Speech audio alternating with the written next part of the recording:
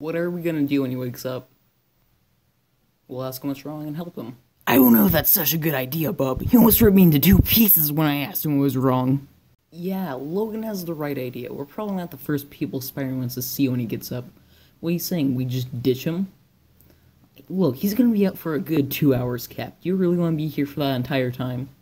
Yes, you wanna know why? Because he's my friend. And that's what friends do. So if you're not gonna stay, go ahead and leave. Cap's right. We're all we got. We gotta be here for each other. Actually, I put an ad out looking for new friends.